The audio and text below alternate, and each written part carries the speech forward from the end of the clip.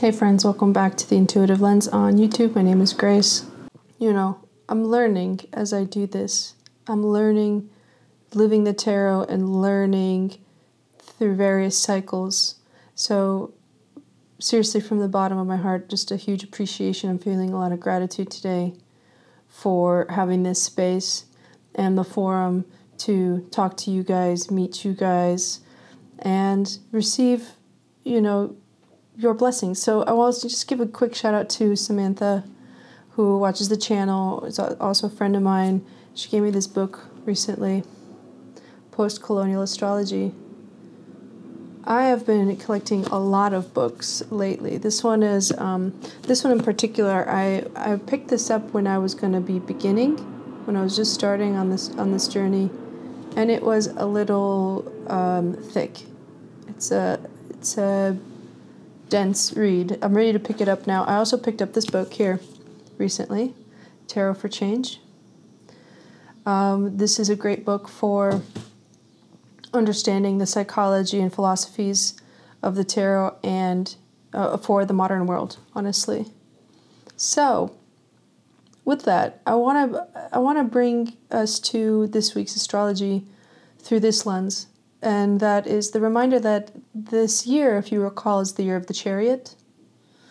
Because 2023, 2 plus 2 plus 3 is 7. And that's the Chariot. The Chariot is a card. Let me see if I can pull it up. Right, well, they have the picture of it in this book.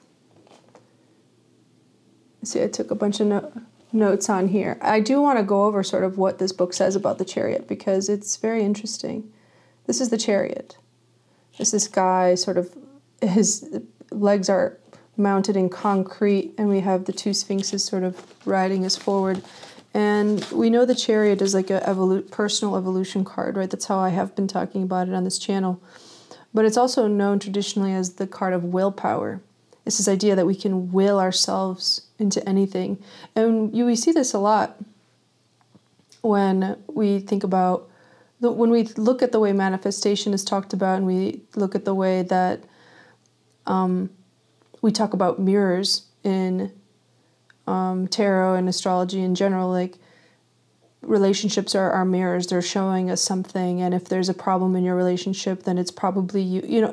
Do you know what I mean? And you can will yourself to see things a certain way, and to an extent that's true. Like, I really appreciate and like studying holographic mind principles. Draw yourself a cube.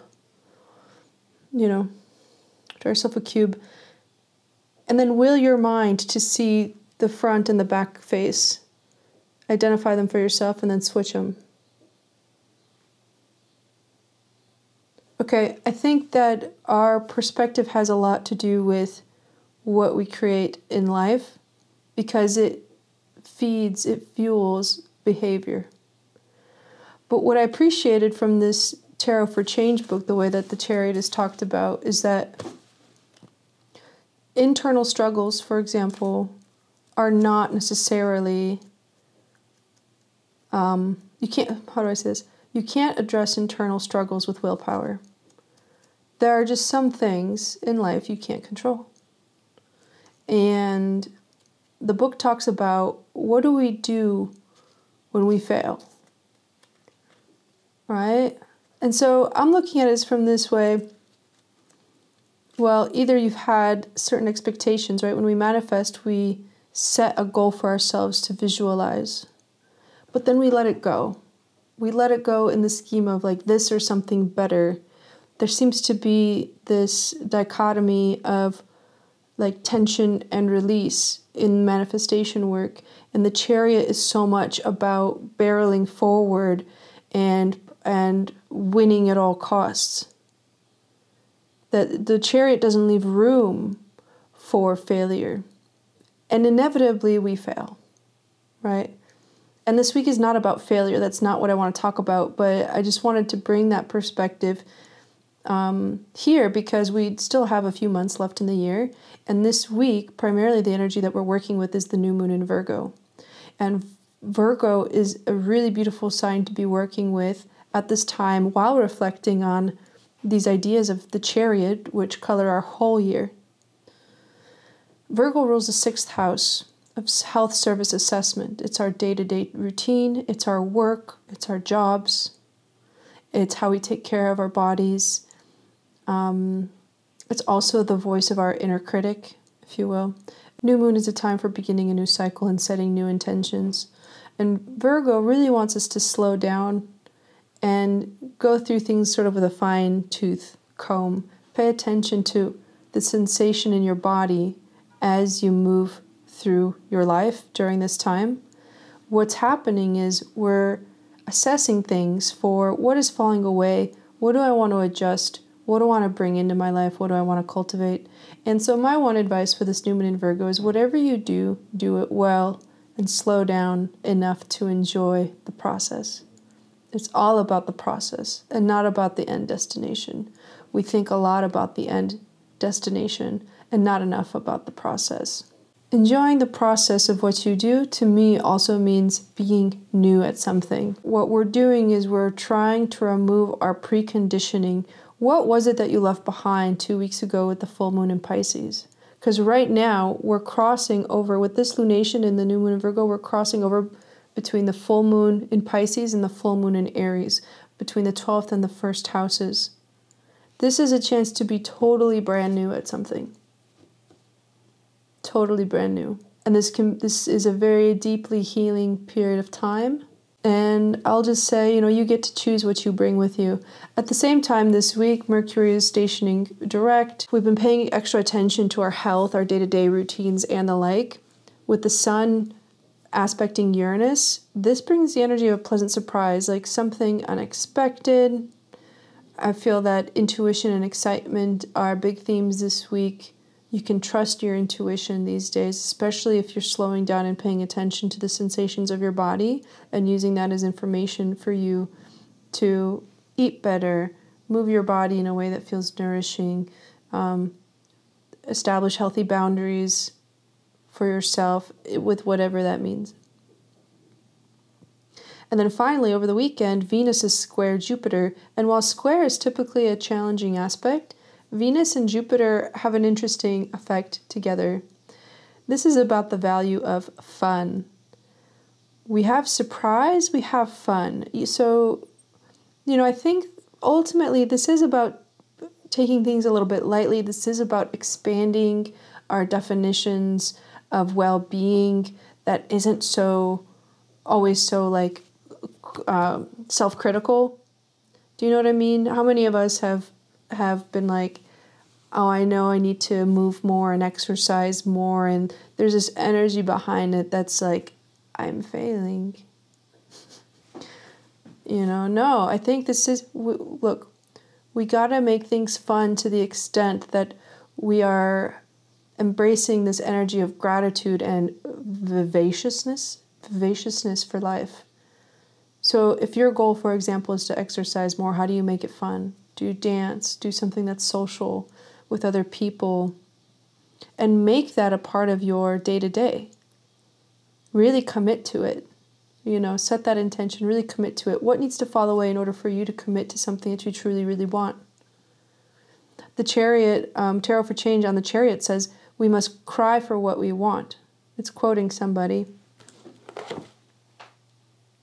Robert Bly writes, always cry for what you want and take it to heart.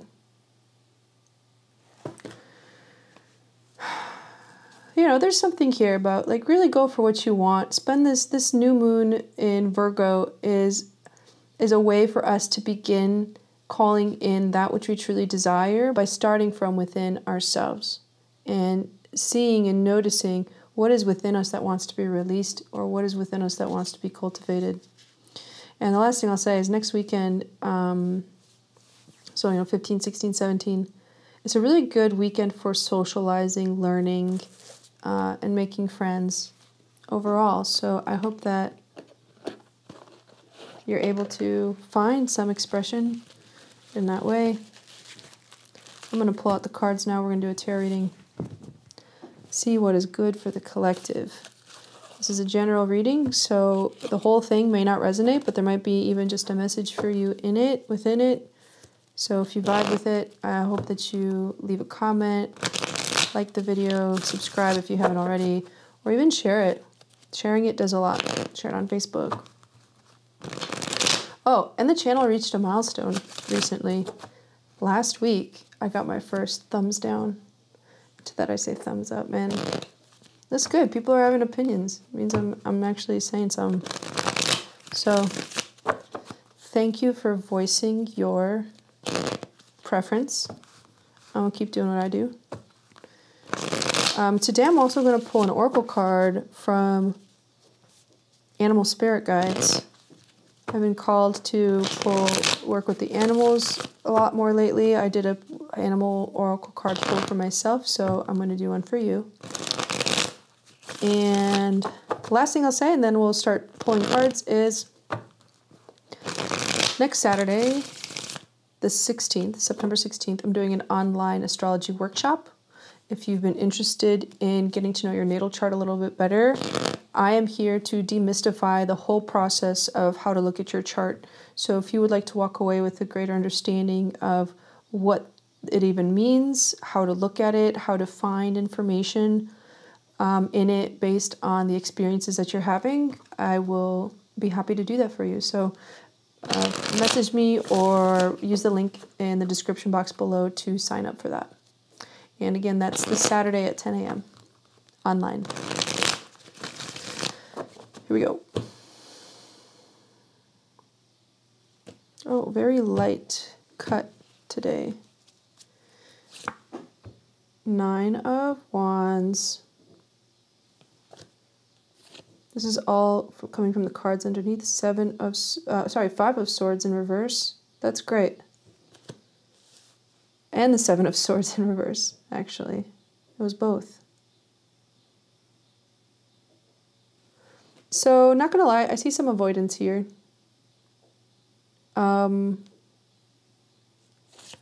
This might have to do with work. Okay, this is a very specific message for somebody, and it's coming in fast. So, there's, thank you so much.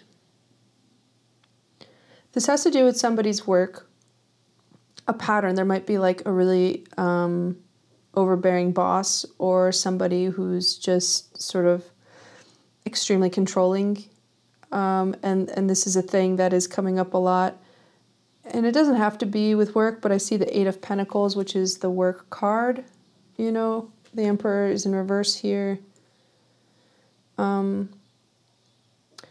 Even if it's not like a controlling person, maybe this is more of an internal thing. So, you know, this could resonate with you if you're experiencing that the way you've been manifesting lately is by wanting to have control over every aspect of how things fit into place versus like going with the flow.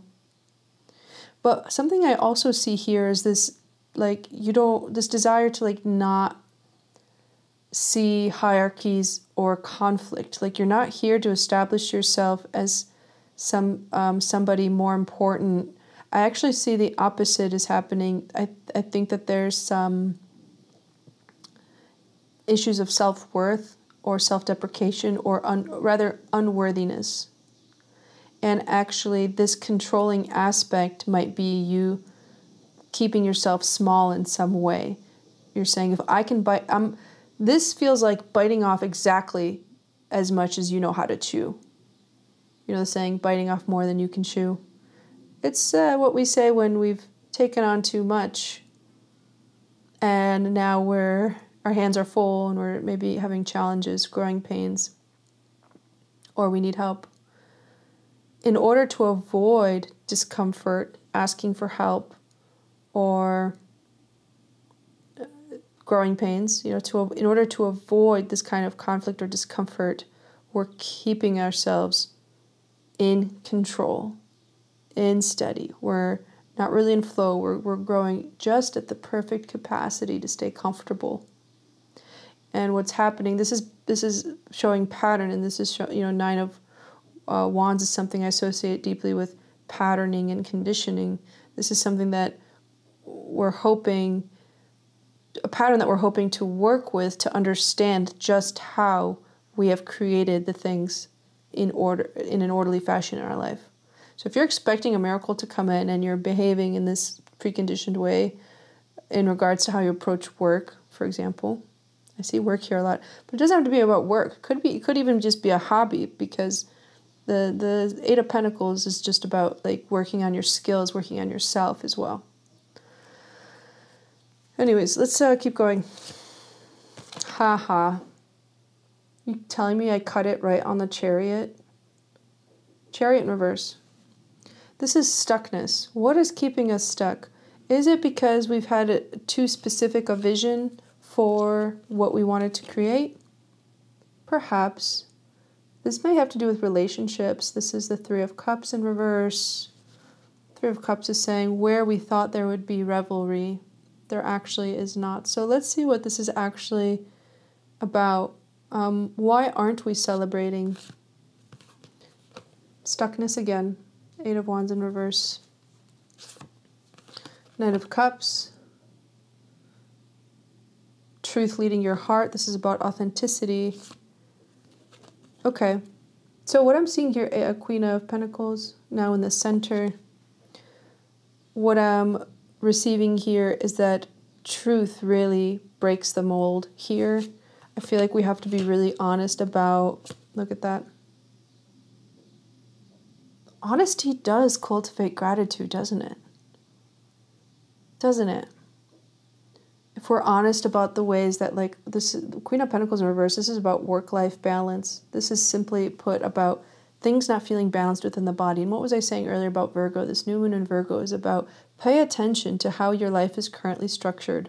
What are all the things that you are telling yourself you must do in order to be where you want to be? Or have what you want to have? You know, I do personally feel a sense of simplification, really wanting to get down to the, not just the root cause, but sort of reducing things to their essence to understand how they're working on our bodies. The body keeps a score of everything. If you feel tension in certain parts of your body, if you catch yourself holding your breath, if you're fidgeting, what is all of this telling you? There's the Seven of Cups, Queen of Cups, there we go. There we go. And the Hierophant. Look. Look, look, look, look, look, look, look, look, look. I feel like the message is pretty clear. This is about cultivating inner awareness. Absolutely. We talked about it with the Chariot, about how willfulness or willpower is not effective for inner development or inner conflict. If we can't get ourselves to do the thing, let's take my example from earlier. I can't get myself to exercise every day or every other day or once a week. That is an internal thing. That's like something you control. Do you know what I mean? And willpower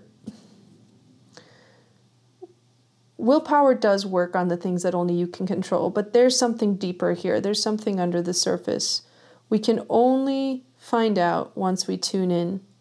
And the Hierophant here at the end, this is Taurus. Again, we're seeing a lot of Taurus showing up in this Virgo season. I also see, by the way, Cancer, Aries. Yeah, Cancer, Aries, Taurus within the majors. But we also have a lot of Queen energy. So this is an issue of nurturance. And what are we nurturing? It's a mindset. It's a mindset of gratitude. It's getting closer to understanding what it is that we want by tuning in. I see a little bit of confusion here, and this may resonate for some people, but if there is a lot of confusion, it's because what you want to do and what you're doing, who you are, isn't exactly like everything else or everybody else around you. So please do not compare yourself to anybody else at this time. The new moon in Virgo is really finding out about what special gift do you have, because Virgo is also about service. How do you show up for others, for your community, for yourself even? This is about your special gifts, and it is a time to really focus on your health, I will say. your health, your day-to-day routines. How are you taking care of yourself and those around you? And, all aspects of life, your job, your family, things like that. Finally, let's grab a spirit animal guide. This is from, this oracle deck is literally called Messages from Your Animal Spirit Guides Oracle Cards. Okay. Please give us an animal. Please give us an oracle to see which animal spirit is with us this week. Who can we rely on to lend us their gifts? Who is in service to us this week? Just one, please. Anytime would be great. All right, I guess I'll pull it.